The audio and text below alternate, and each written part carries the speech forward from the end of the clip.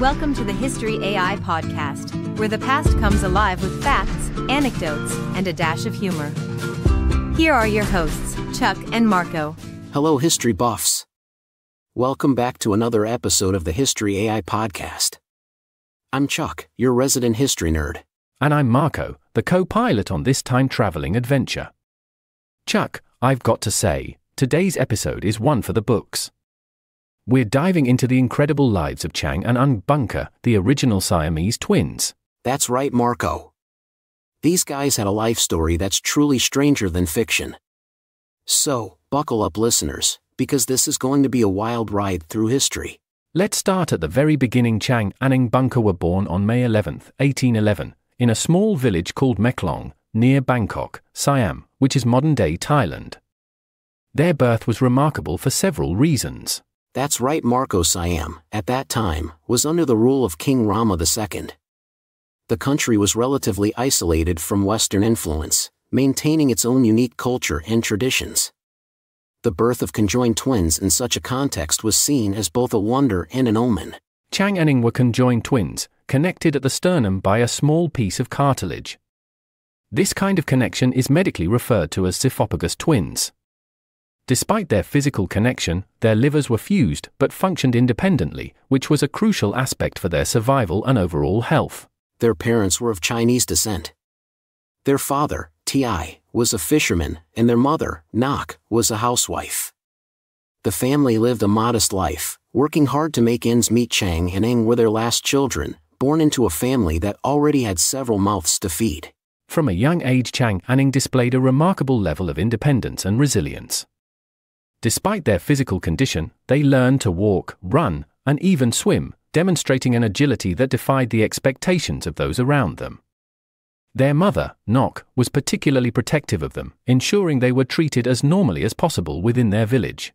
It's important to understand the cultural context of their upbringing. In early 19th century Siam, the birth of conjoined twins could have been viewed with fear and superstition. However, the villagers gradually accepted them, thanks to their lively spirits and the care taken by their family to integrate them into everyday life. As they grew older, their curiosity and intelligence became evident. They were eager learners and picked up the local dialect quickly. They also helped their family with daily chores, adapting to tasks despite the obvious challenges posed by their physical connection. Their early life in Siam was marked by a blend of traditional upbringing and the unique circumstances of their condition. It set the stage for the incredible journey they would embark on later in life. Little did they know, their path would soon lead them far beyond the borders of their small village. Indeed, their early years were just the beginning of an extraordinary life story. From the banks of the Meklong River to the bustling streets of 19th century America, Chang and Eng's journey was about to take a dramatic turn. Fast forward to 1829, when fate intervened in the form of Robert Hunter, a Scottish merchant and part-time showman. Hunter was on a trading expedition in the Far East when he first laid eyes on Chang and Eng during a chance encounter near the Chao Phraya River. Hunter was immediately struck by the twins' unique condition and saw a potential opportunity. He envisioned bringing them to the Western world, where public curiosity and fascination with human oddities were at an all-time high. After some negotiation, Hunter convinced Chang and Eng's mother, Nak, to let them travel with him. It was a heart-wrenching decision for her, but she ultimately agreed, hoping for a better future for her sons. Thus began the twins' journey to America. They first traveled to Singapore, where they boarded a ship bound for Boston, Massachusetts. The voyage was long and arduous, lasting several months. During this time, Chang and Eng had to adapt to life at sea and the Westerners' curious and sometimes invasive attention. When they arrived in Boston in August 1829, they were an instant sensation. People flocked to see the Siamese twins, as they were dubbed, fascinated by their physical connection and the exotic stories of their homeland. Hunter arranged for them to tour major cities, showcasing their physical agility and sharing their story through lectures and public appearances. The early days of their tour were filled with excitement and novelty. They performed various feats of agility, demonstrating how they could swim, run, and even do acrobatics despite being conjoined. They also took questions from the audience, which ranged from curious inquiries about their daily lives to more invasive and sometimes insensitive questions about their condition. Their fame quickly spread across the United States and Europe. They performed in cities like New York, Philadelphia, and London, drawing large crowds wherever they went. The income from these tours provided them with a level of financial independence they had never known before. However, their journey was not without its challenges. They faced prejudice and discrimination, often being treated as mere curiosities rather than human beings. The medical community, in particular, took a keen interest in them, with numerous doctors examining them and proposing various theories about their condition. Despite the challenges, Chang and Eng maintained a remarkable level of dignity and resilience.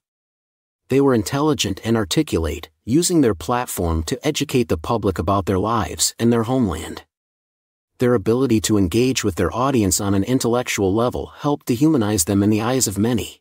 After several years of touring, the constant travel and public scrutiny began to take a toll on them. They longed for a more stable and private life. In 1839, they made the life-changing decision to settle down in America. They became naturalized citizens, adopting the surname Bunker, and chose Wilkesboro, North Carolina, as their new home. This decision marked the end of their days as performers and the beginning of a new chapter in their lives. It was a bold move, especially considering the cultural and social differences they had to navigate. But Chang and Eng were determined to build a life for themselves in their adopted country. Their journey from a small village in Siam to the bustling cities of America and Europe is a testament to their extraordinary resilience and adaptability. They transcended their condition and became pioneers in their own right, paving the way for a new understanding of human diversity. Wilkesboro was a small, rural town nestled in the foothills of the Blue Ridge Mountains. The Bunkers purchased a 110-acre farm with the substantial earnings from their tours, which allowed them to live comfortably. They built a house and began to integrate into the local community, eager to start a new chapter away from the limelight. Their choice of North Carolina was significant for several reasons. Firstly, the rural setting provided a stark contrast to the bustling cities they had toured. It offered a peaceful environment where they could focus on farming and raising a family. Secondly, the South's agricultural economy suited their plans to become farmers and landowners. Despite being conjoined, Chang and Eng were determined to live as normally as possible. They took to farming with enthusiasm, managing their land, and even participating in manual labor alongside hired hands. They grew tobacco, corn, and wheat, becoming successful and respected farmers in the community. Their integration into American society was remarkable. They became naturalized citizens, adopting the surname Bunker, which helped them assimilate. They were known for their strong work ethic and resourcefulness. Their neighbors initially viewed them with curiosity, but over time they earned respect and acceptance. However, their life in North Carolina wasn't without its challenges. One of the more controversial aspects of their life was their involvement in the institution of slavery. Like many landowners in the South during that time, they owned slaves to help manage their farm.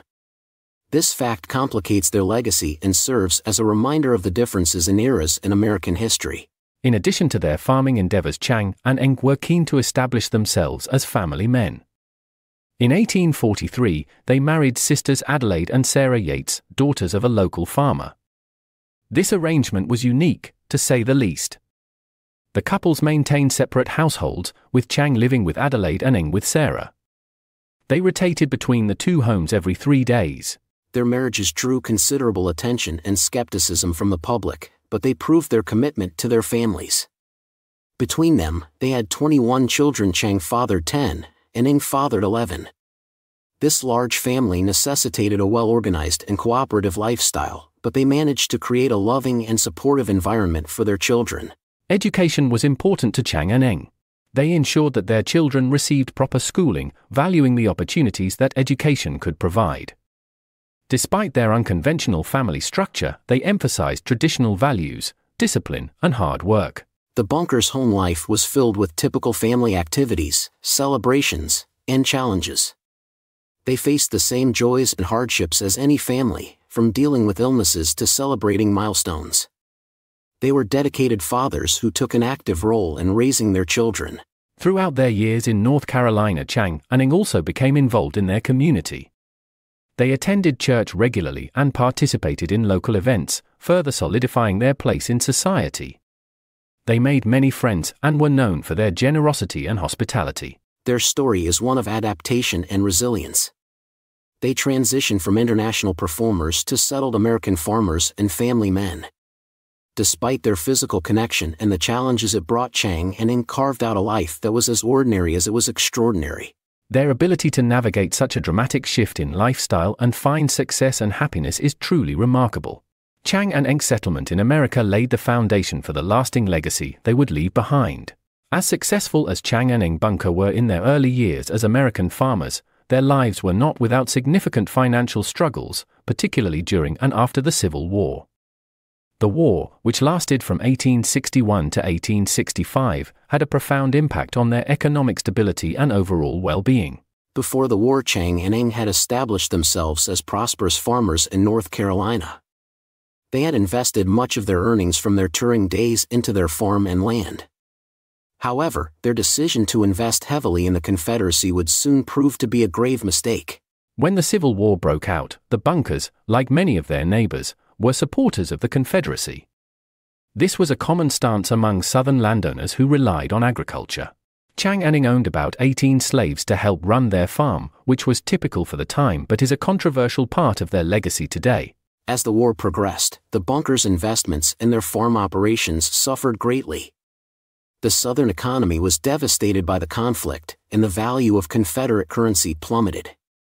By the end of the war, the Bunkers' financial situation had deteriorated drastically. They found themselves with worthless Confederate money and a significantly damaged economy.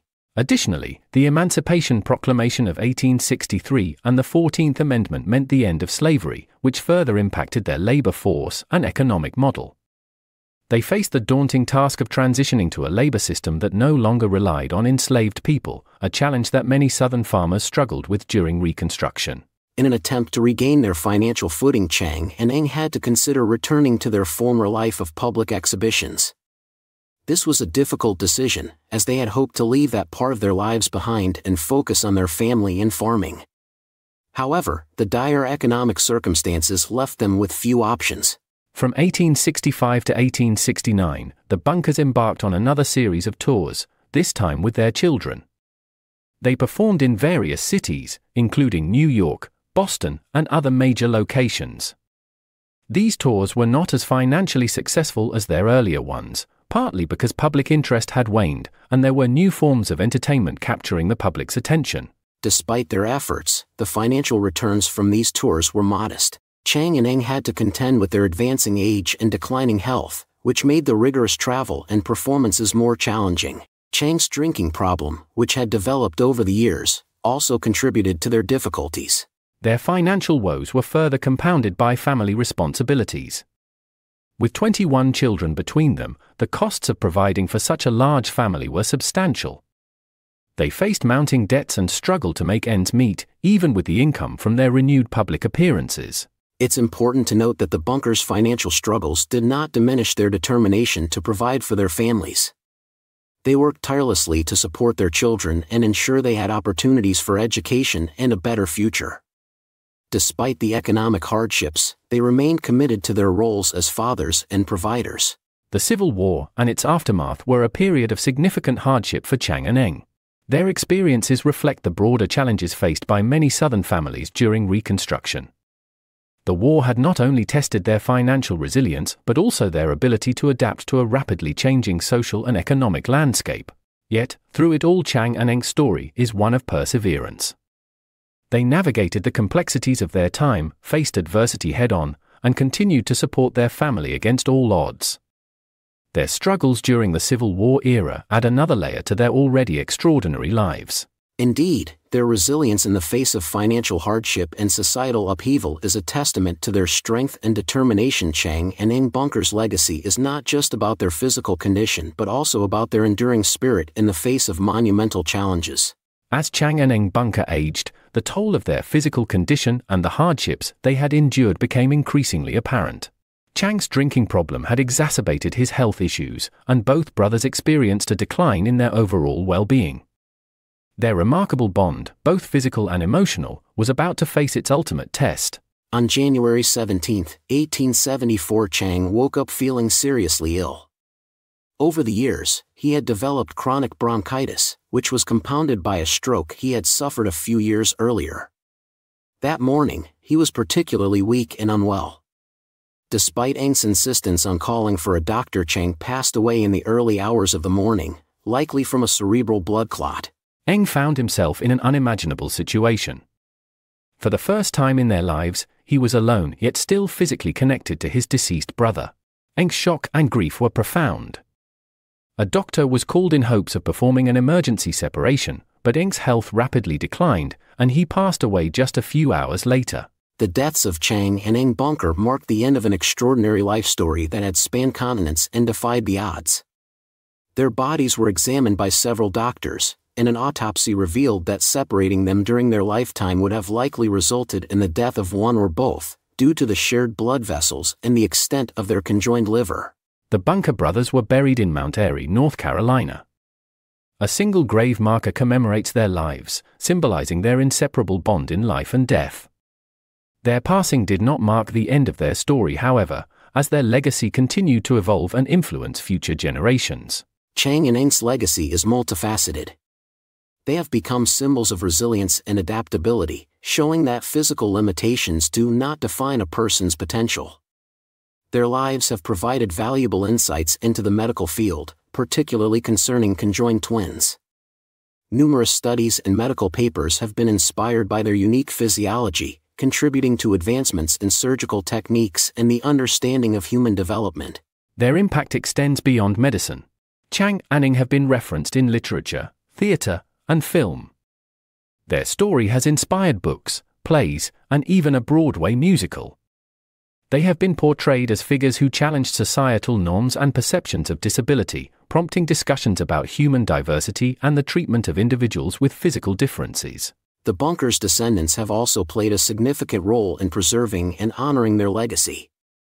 Family reunions are held regularly, celebrating the unique heritage and history of the Bunker family. These gatherings serve as a testament to the enduring legacy of Chang and Eng, highlighting the strength and unity that have been passed down through generations. Additionally, the town of Mount Airy has embraced the Bunkers as an integral part of its history. The Surrey Arts Council has dedicated efforts to educate the public about their lives, ensuring that the story of Chang and Eng remains alive in the collective memory of the community. The legacy of Chang and Eng Bunker is a reminder of the power of human spirit and determination. Their lives were marked by extraordinary challenges, but they faced each obstacle with courage and resilience. They built families, integrated into society, and left an indelible mark on the world. Their story continues to inspire and educate, reminding us of the importance of empathy, understanding, and the celebration of human diversity. Chang and Eng Bunker were more than just conjoined twins, they were pioneers who navigated a complex world with grace and dignity. As we reflect on their lives, we are reminded of the incredible journey they undertook, from a small village in Siam to becoming icons of human perseverance. Chang and Eng's legacy is a testament to the enduring strength of the human spirit. That's all for today's episode, folks. We hope you enjoyed this dive into the lives of Chang and Eng Bunker. Their story is a powerful reminder of the strength of the human spirit. If you liked this episode, please rate, subscribe, and share the podcast. A 5-star review really helps us reach more people and continue to grow. And don't forget, you can suggest topics for future episodes through our social media channels. We'd love to hear your ideas. Also, we've got some cool merchandise available now. Check out the link in the show notes. Every episode is evergreen, so you can listen to them anytime and share with friends. Thanks for tuning in. Until next time, keep exploring history and stay curious.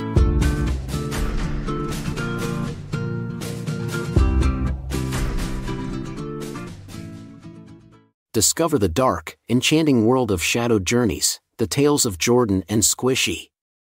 Follow Jordan, a seemingly innocent girl with a hidden power, and her loyal companion Squishy, who reincarnates into different animals after each battle.